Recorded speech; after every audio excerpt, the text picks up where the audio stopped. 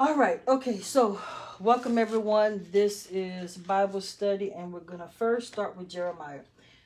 All right, the book of Jeremiah, and I love Jeremiah, and so does God. Jeremiah was the weeping prophet, but because God showed him things what would happen, what was to come, what is. So we're gonna start because most of the prophets are here, and most prophets follow me on my page. Okay.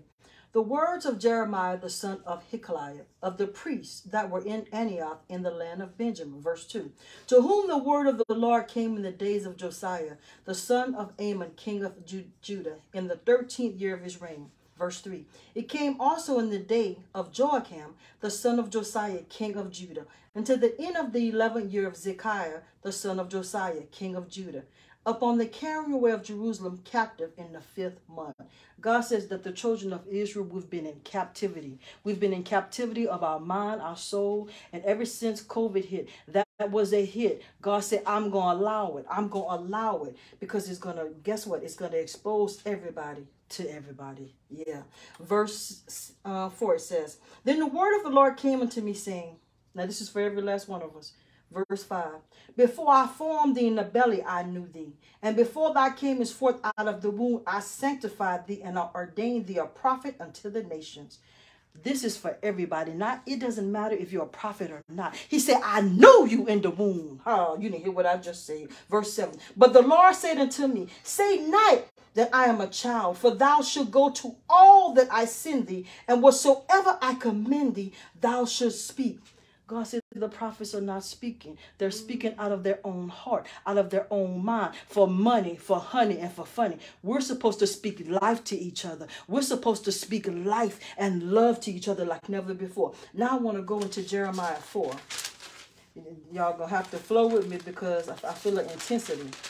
It means I got to stay focused and do it the way he want me to. Okay, chapter 4, and we're going to start. He told me to start from verse 20.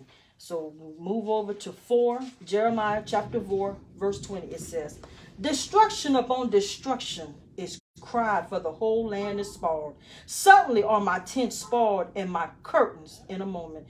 God says, thus saith the Lord, it feels like the whole land is spoiled because it is. It is their time. But God said there's a remnant in the land. And this is a time where the remnant should stand up. The reason why it's been so hard is because God is pushing us to our destiny. We haven't been doing what we're supposed to do, all of us. We've been doing what we want to do. And I start with DEANNA first. That stuff happened to me, no, it wasn't fair. But I understand God said it was needed. Come on, somebody. Sometimes God allow things to happen to you because it'll push you into another realm to where it's just you and God. Stop blaming people. Stop blaming what happened. Stop blaming this. It is time for face to face. God said, me and you my child. You my child. Hallelujah. Hallelujah. So everybody has to have that relationship back with God. This is not just church. This is not just a building. This is with me and God. Have you been there lately? Have you been on your face? The most powerful position of prayer. You want power? I dare you to put a rug down or just lay on your face. I guarantee you, first of all, you're going to cry. Let me tell you what happened, what God showed me when I started doing that, which was in Sacramento in 2010, 11, actually 2006. Because I don't know why I'm going here, but I feel led by the Spirit. Don't you know you can pray away death? I never forget my grandfather was dying. I didn't even know how powerful it was. And I said, God, I'm not ready for him to die. And God said, lay on your face. They called me that day. I'm not lying. I didn't even go to work. I laid on my face the whole night. At 6:30, the phone rang. He said, that's them. Guess what? They said he gonna make it. He lived another year. Oh, come on, somebody. I'm being real with y'all. He lived another year. And that's when I realized, I said, God, what happened? He said, because you went to that threshing floor all night long. And it wasn't about you. You asked me.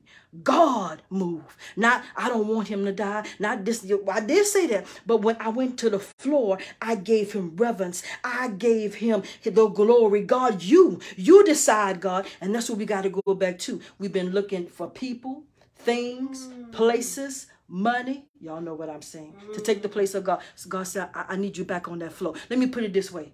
It's time to tear down the stage. Everybody, look, everybody want to be a star, a stage. He said, and build back the altar, the brazen altar. That's when you go back on the floor to God. All right, let me continue. He says, how long shall I see the standard and hear the sound of the trumpet? 22. For my people is foolish. They have not known me. They are sottish children, and they have none understanding. They are wise to do evil, but to do good they have no knowledge. Verse 23.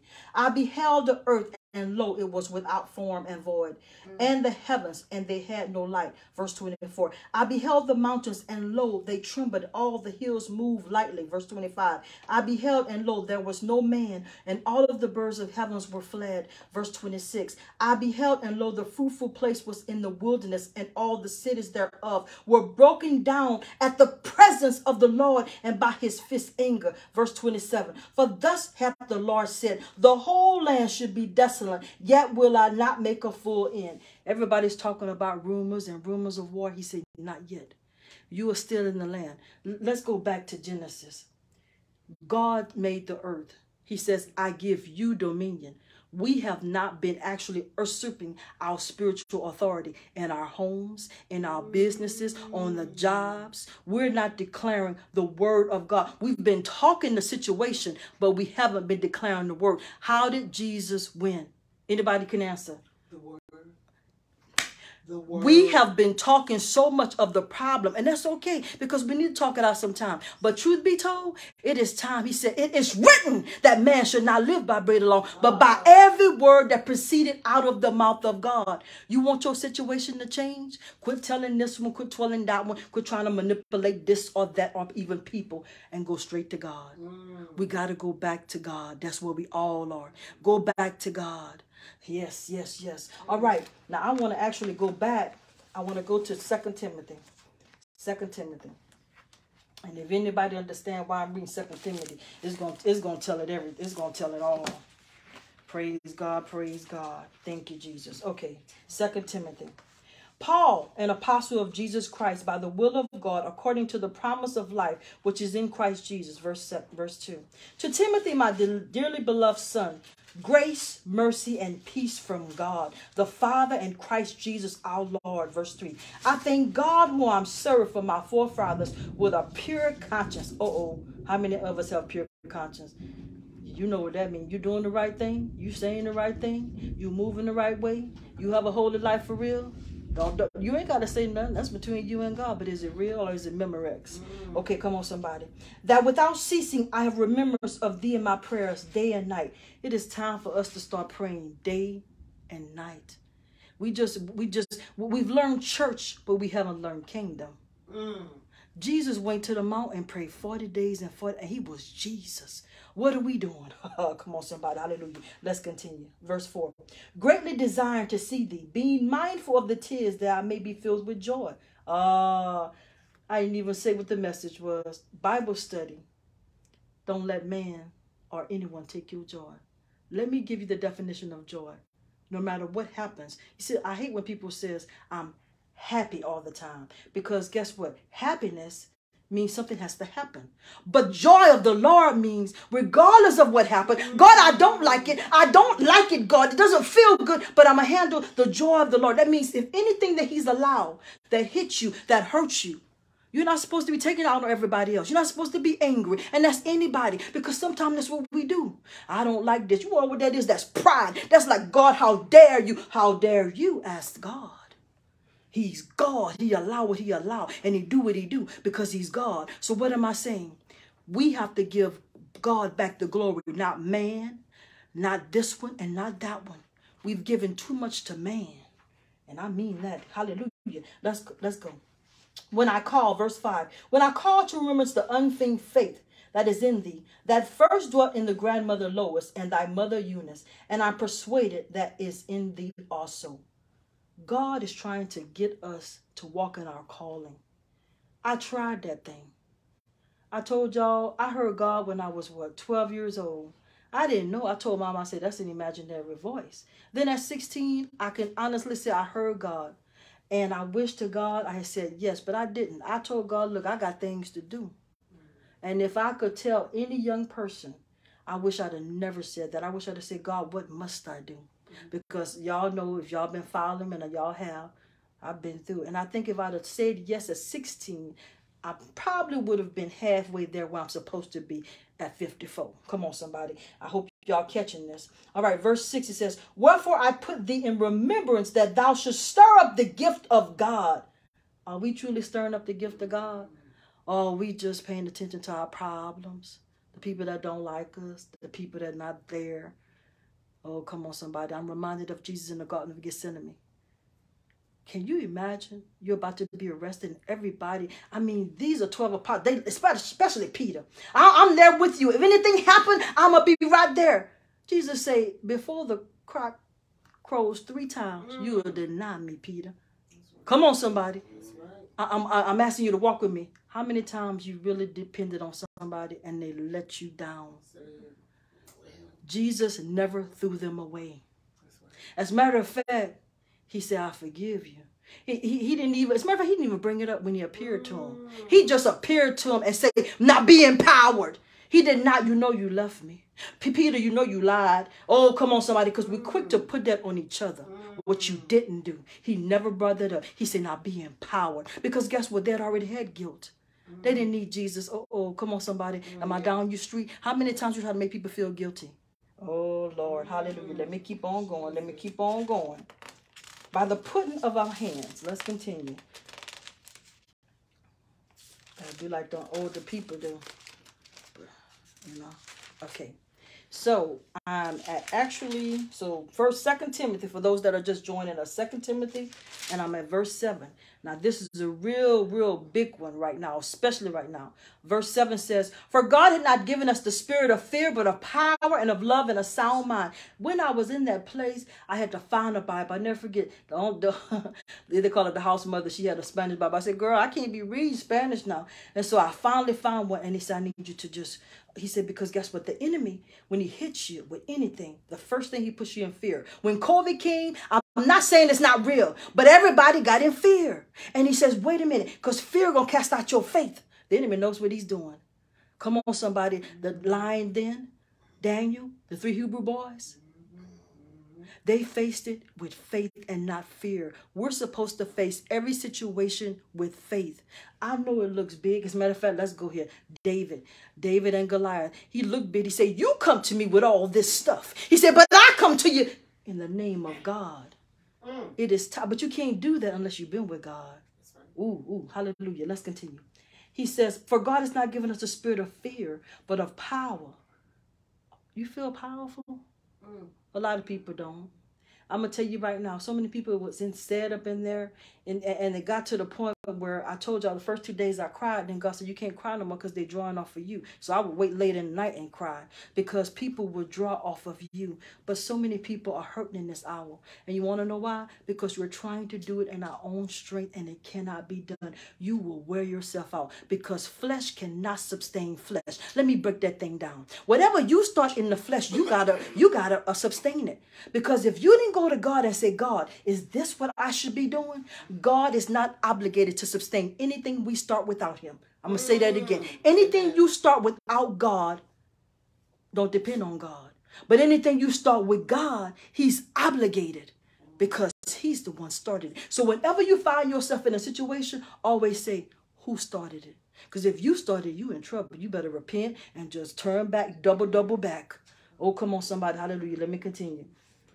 Verse 8 says, be not thou therefore ashamed of the testimony of our Lord, nor of me his prisoner, but be thou partaker of the afflictions of the gospel according to the power of God. I don't know what it is, but in this season and even in life, because I used to do it too, when I saw people of God going through stuff, the first thing we say is they must have did something. You must have not read your Bible. The Bible says that in this world you should have much tribulations, but be of good cheer. Yeah. How are we going to be of good cheer? You want to know why? We have to get in this word. This word strengthens you. And not only that, do not forsake the assembling of each other. You see, the people that are here tonight, we are strengthening each other. That's what we're supposed to do. We may not always agree. We may not always sometimes. I'm about to be real up in here. How many times you have gotten mad and said, I don't like them. And then about an hour later, I love you. Because you could be married, you could be friends, you could be sisters. You're going to have those times. But be careful what comes out of your mouth, says God. Because remember, you ain't always acting good either. Oh, Lord, let's keep on going. Let's keep going. Verse 9. Who has saved us and called us into a holy calling, not according to our works, but according to his own purpose and grace, which was given us in Christ Jesus before the world began. A holy calling, not according to our works. We have so many people, and I've been guilty too. Well, God, I've done this. As a matter of fact, when that situation happened, God, I've been preaching. God, I've been teaching. God, I've been reaching. You saw me go to Hawaii. You saw what I did, God. I didn't go to Louis Vuitton. I went fed them and took 1,000. I mean, I was bringing up everything. He said they ain't got nothing to do with nothing. Hallelujah. You didn't hear what I said because this your portion. You didn't hear what I just said. We want the good, but sometimes God will allow the bad. And in that situation, you don't start attacking. You don't start feeling bad. You know what you do? God, what am I supposed to learn? What am I supposed to do? Who am I supposed to be? Oh, come on, somebody. Hallelujah. Let's continue. I know it's tight, but it's right. Verse 10. But it is now made manifest by the appearing of our Savior Jesus Christ, who had abolished death and had brought life and immortality to light through the gospel. Verse 11. Whereunto I'm appointed a preacher and an apostle and a teacher of the Gentiles. Verse 12. For which I also suffer these things. Nevertheless, I am not ashamed. Sometimes I think we really are ashamed. I was ashamed of what happened. And then God had to tell me, he said, you forgot my son got arrested for nothing? I mean, you know how God will bring up everything. There are times you're going to suffer. It doesn't mean God is trying to break you. He's honestly trying to build you. I keep going back to Jesus in the Garden of Gethsemane. I remember they said that he was actually sweating blood. I don't know anybody other than him that is recorded that sweated blood. But I love what he said. Nevertheless, he said, Father, if this cup could pass from me. There are times that we've said that, we've begged, we've asked. But he said, nevertheless. How many times do we really do that? God, your will, not my will. I don't like it. It doesn't feel comfortable. And I don't think it's fair. Because truth be told, we don't tell each other. But we be having some conversations with God. I know people that have cursed God. I know people that have burnt the Bible. Come on, somebody. You're not going to tell everybody what you did and what you said. God, it's not fair. Even Job. Job said, I shouldn't have been born. He said, wait a minute. Where were thou when I created the earth? Who are you? So too many times we're focusing on the situation when we're really supposed to focus on the word of God and go inwardly and see what God is trying to pull out of you. Because I can honestly say I'm not the same. And I don't even get on social media that much no more. Everybody knows that because people have been inboxing, are you okay? Are you okay? I'm okay. I just know now that there's a different route. Oh, come on, somebody. Hallelujah. And I'm not the only one. God is trying to get your attention. And most of the time you're blaming this one, you're blaming that one, and you're saying this. And he's really trying to make you see you. Because how can you truly preach to others if you don't see who you are? David. Oh, I'm reminded of Nathan. David, he loved Bathsheba. But Bathsheba was somebody else's wife, right? That's right. And so David, he was such in a reprobate state. Let's talk about the reprobate state. Because reprobates are not sinners out there. Reprobates are Christians that have swayed, that have want to do their own thing. But they act like it's God. So he put her husband in the front and she got killed. And, you know, he took her and married her and everything else. But God always sent a prophet. And a prophet don't always have to be a legitimized prophet. It could be somebody off the street and God will tell you about yourself. You know what I just said. Because we looking for these famous prophets or even a prophet. God will send a homeless man to tell you, you know you're wrong. Oh, come on, somebody. Or better yet, like somebody brought their shirt the other day. Y'all ain't right. So anywho, Nathan gave him a parable. He said, this man has so much money, he had so much, and they had this other man that just had a sheep, and you know the man with all the money, he took the man with the sheep, and David got anger. David said, that man should be killed. Nathan said, that man is you. David didn't even know. I'm reminded by Samson. Samson kept playing with Delilah. Oh, okay. You think it's just a name. Delilah. We all had Delilahs. There's something in your life that's a lie, but we love it. And that was my first sermon. And I looked through the scriptures because Samson kept telling her he loves her, but not once did she say she loved Samson. And I couldn't understand, how could Samson keep going and knowing it was a trap? Because he was in a reprobate state. He wanted what he wanted. Come on, somebody, hallelujah. So what happened is Delilah, that lie, ended up setting him up. But this is what I didn't understand. Her power overpowered the God in him. He told her the secret. I'm going somewhere with this. The enemy is after your secret, sister. The enemy is after your secret, sister. The enemy is after your secret, brother. The enemy is after, because guess what? He's unauthorized to touch us, but we could give it to him. From your authority to your anointing to you. Kept playing with Delilah until he didn't even know that God had left him. Y'all don't understand how I feel. When I was in that place, I thought God had left me. Because the first 3 days, I really didn't feel him. And I said, Lord, did I mess up? And I think he did it on purpose. And then, of course, one day he started, and I was like, okay, you haven't. No. But sometimes I won't speak to you to let you know the relationship, if it's real or not. You see, if you really have a real relationship, you know he's somewhere around. He might not be right because you don't hear what I just said.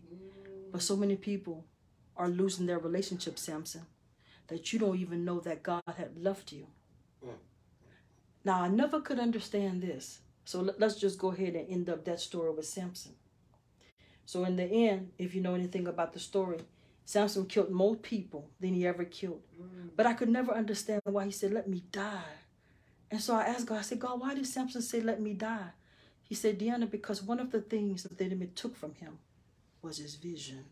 Come on, somebody. The enemy is after your vision, because God will give you vision, because God needs to know that you know who you are. Because anytime you don't know who you are, then the enemy could come and make you do all kind of stuff, Samson. Yes, yes. All kind of stuff, David. All kind of stuff. Hello. Yeah. So he's after your vision, so you have to have tunnel vision in this hour. Hallelujah. Hallelujah. Amen. Amen. Glory to God. Praise God. Let's continue. Let's continue.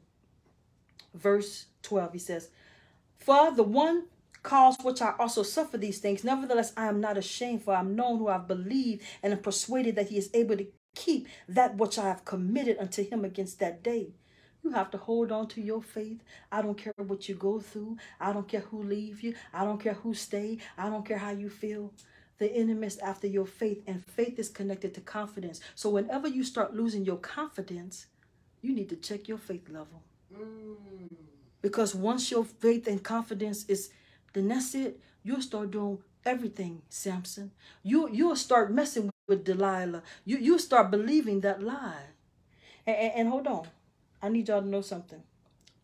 I had nothing prepared tonight. When I got dressed, God said, I'm going to give it to you as you go. So this is definitely God. This is not me trying to concoct something or make anyone feel bad. Hallelujah. I said hallelujah. Let's continue. Verse 13. Hold fast the form of sound words, which thou hast heard of me in faith and love, which is in Christ Jesus. Verse 14. That good thing which was committed unto thee, keep by the Holy Ghost, which dwelleth in us. You know what that good thing is?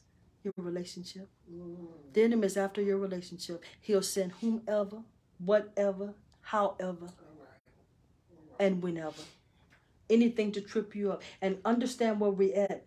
And that's why it's been some hard testing. God allows what he allows.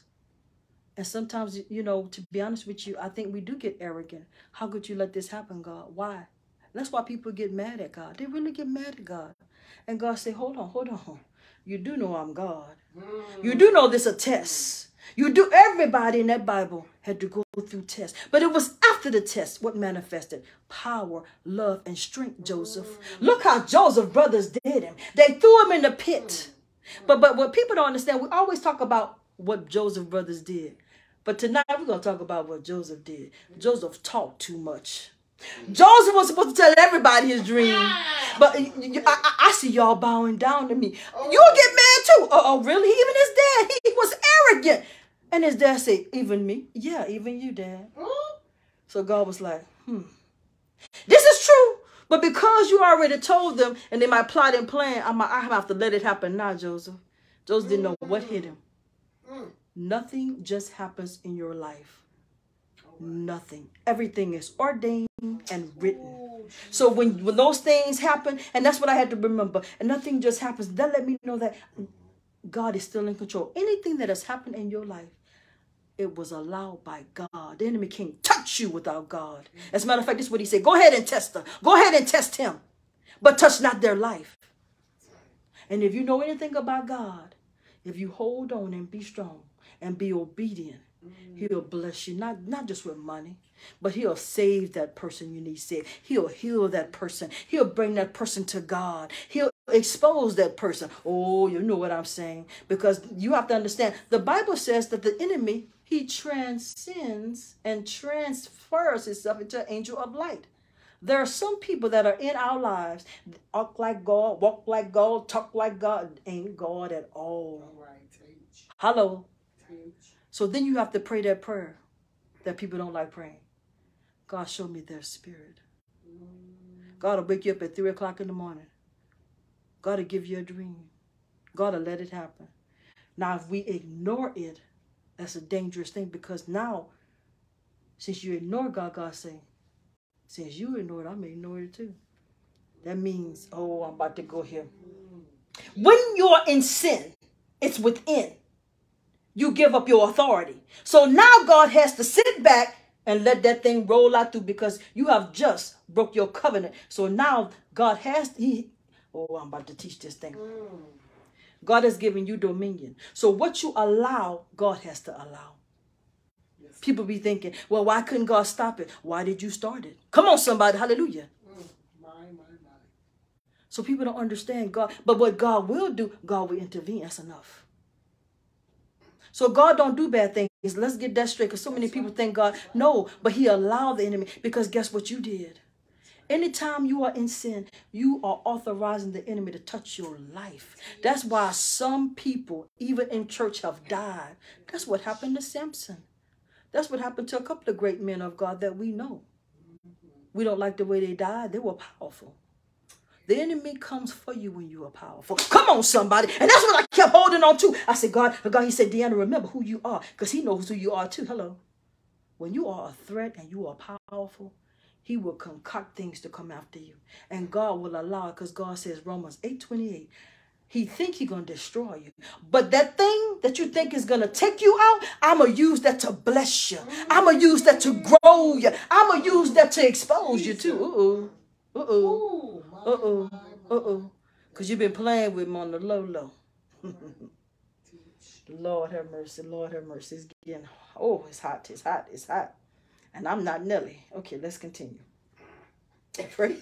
Yeah, I knew you was going to say, I wanted to laugh at you, my brother. Verse 16. Verse 16. We do have a live audience, everybody. Praise God. Praise God. All right, so verse 16 says, the Lord gives mercy unto the house of Nefarious, and oft refreshed me, and was not ashamed of my chain. Don't you know, after the trial, after the test, God said, blow a fresh wind on you. Oh, glory. But I'm going to tell you, praise God, praise God. Don't get angry with God. Don't get angry with people. But get into a surrenderance mode. God, I surrender. I mean, tell the truth. How can you fight God? Because if it's God for real, you ain't going to win. And truth be told, even if it's the devil, you ain't going to win. Because God got to stop that thing. But I promise you one thing. You'll never find a more loving God than God. Not in a person, not in a place, not in money, not in honey, and not in funny. So let's read this last one. It says, verse 18. The Lord grant unto him that he may find mercy of the Lord in that day. And in how many things he ministered unto me at Ephesus, thou knowest very well. And I want to go to chapter 2. It says, oh, hallelujah. I gotta work this thing out, y'all.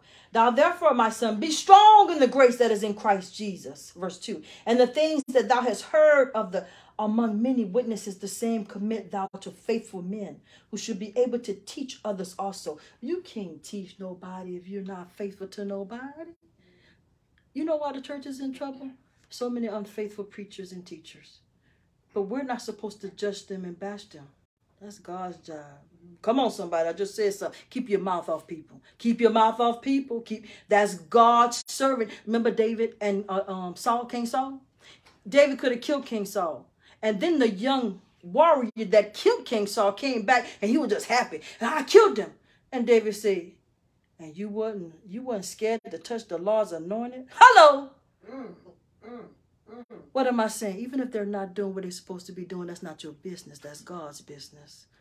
And you can't do that because God will turn it on you. Hallelujah, hallelujah, hallelujah. Let's continue, let's continue. Verse 3. Oh, this is a good one. Thou endure hardness as a good soldier of Jesus Christ. It's written right there. Thou therefore endure hardness. That says so much right there. If it's hard, it's supposed to be hard. He said endure it. But how do you endure it? You get together just like we're getting together so we can strengthen each other by the word of God, by the love of God, by the power of God. It is only in the healing, in the presence of God, deliverance in the presence of God. You can't find that anywhere else unless the presence are there. So you have to endure hardness. It's going to be hard, but trouble don't last always, God says. So be strengthened by that. And I'm going to go ahead and end it here because I feel it. I feel it. I told y'all. Well, I didn't tell y'all. I tried to. All right. Let me end it with this. The 4th verse, chapter 2. No man that warred entangled himself with the affairs of this life. One thing I had to realize. And God brought it back to me. Matthew 6:33. But seek ye first the kingdom of God and all his righteousness, and then everything else will be added unto you. That is the way we're supposed to live. We don't always do that, but it is required. And I don't care how you live, what you say, what you do, it is still required. He wants to be first. And if he's not first, he's a jealous God, the Bible says. So I pray that we go back to just loving God first. God, I repent. God, I'm sorry. God, show me how to do this thing. I don't know how to do this thing. I don't trust nobody. As a matter of fact, it's hard to go to church because if I tell them my business, they might preach about it. Oh, hallelujah. Okay. So you got to really just talk to God. And I'm not saying every church is bad. Let me clarify this. That is not what I'm saying. But your first relationship must be with God. Yes. It's between you and God. You know, I will say this and I'll end it with this. Before, when I used to go to church all the time, they used to say, why are you so happy? I said, because I've already had church. I'm not lying. I would be praising, dancing. So by the time I got to church, that was just a second part for me. And I'm not saying everybody got to do it like that. But that's how much I love God. Because you're going to find out one thing. That's all you got is God. I'm not saying we don't love each other. But we can't always be there for each other. Let's be honest. There are times that life is going to put you to where you are by yourself. You feel like yourself. And I think that's on purpose from God to let you know I'm your God. Not this one, not that one, not whatever. So with that being said, we're going to end this short Bible study because I know it was. Praise the Lord. Hallelujah. So God bless you. God keep you. Y'all know what time it is. It's been a long time. God set me up tonight. I'm going to tell you. He set me up. But I liked it because I had no idea this was going to happen like this. So God bless you all. Y'all know what time it is. Roll our soldiers, for that is truly who we are.